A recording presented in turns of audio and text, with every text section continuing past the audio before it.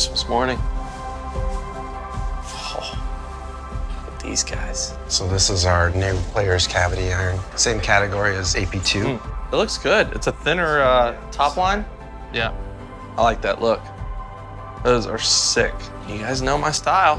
Yeah. We always look at their stats and little spots in their bag, we can make them that little bit better. We wanted to do the Inspired by Justin Thomas set. Yeah. And then give you some options here at the top. Awesome.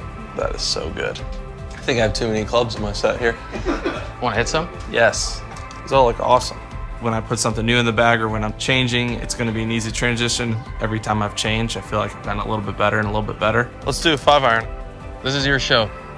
This thing looks really good, too. You know, you just put it on the ground and you feel like you're going to hit a pure shot with it. Feels very similar. Anything throw any look-wise? No. Almost looks thinner than my CB.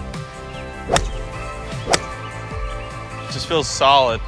I hit those last couple ones good. They all feel like they're coming out hot. I need that. To get that much consistency in a long iron is something that's very hard to do, and it definitely hit that one spot on. Nice.